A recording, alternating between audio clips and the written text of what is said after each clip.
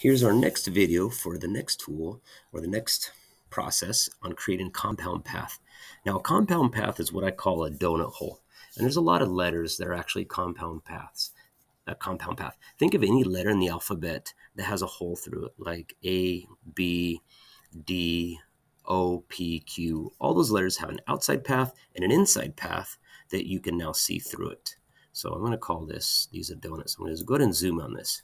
So the way to make a compound path or to make a donut is to select both objects here. We're going to select both objects, the two ovals, but not the pink. Do not grab the pink rectangle.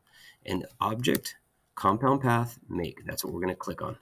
Or you could just right click and make compound path. I'll do it both ways. So you got to grab both of these, but not this pink rectangle. All right, so I'm going to use the click and drag method. I'm going to click and drag, select the black oval and the gray arrow, and the gray oval. Object, compound path, make. All right, object, compound path. Where are you? Down at the bottom, and go ahead and click make. Hey, by the way, you might want to look at this. This is part of the worksheet also. What is the shortcut? It's right here. All right, I'm just going to click on make. Boom. Now we have a donut hole. And if we want, we can go ahead and change the color to the same one, blue. All right, same thing on this one. We're going to make a compound path. It works with, oops, let me double click. I went into isolation mode, double click in the white area. So if you have a star here, we have the star and the R. Grab both pieces, grab both, select the R and the star. Now I'm going to do the secondary one. You could do right click, make compound path. Right click, make compound path. Now, as of right now, this may just be a black R and a white star. I don't know if it's a compound path. I don't know if I could see through that until I add a pink rectangle behind it. So let's go ahead to our shapes, go to my rectangle. Let's draw a rectangle. Let's color it into pink, but I need to put it behind it. So from a previous worksheet, go to my black arrow, we could right click, arrange, and send it to the back. All right, now I can see through this. I can see that this is a donut hole. All right, shortcut for compound path. It's up there, or make sure you've typed that here on the previous part of this video. All right, so what if we start with a letter? It gets a little bit trickier. Right now, this is still a font. You can see in this video, this is Berlin Sans FB. So follow these steps here. But first, we need to create outlines. This is what I call unfont.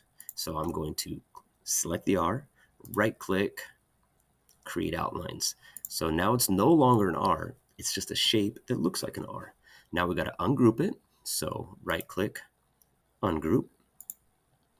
Keep going, keep going. Now it's ungrouped, but we have to go right click, release the compound path. So this was the compound path. This was the inside, and this is the outside of it. All right, so that's step number 4. Well, we now have two pieces. This is the inside of the R and the outside. Now we have to move the R to the side so you could delete the inside part. This we're not going to need. I'll leave it there or delete it.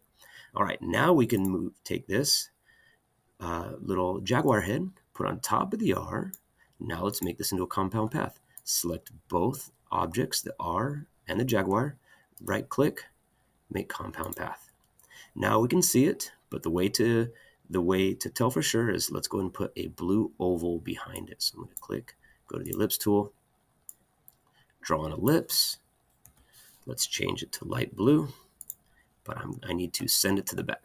Right click, arrange, send all the way to the back. Now you can see that you can see through this R right there.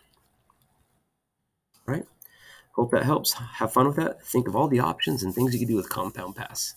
All right, hope this helps.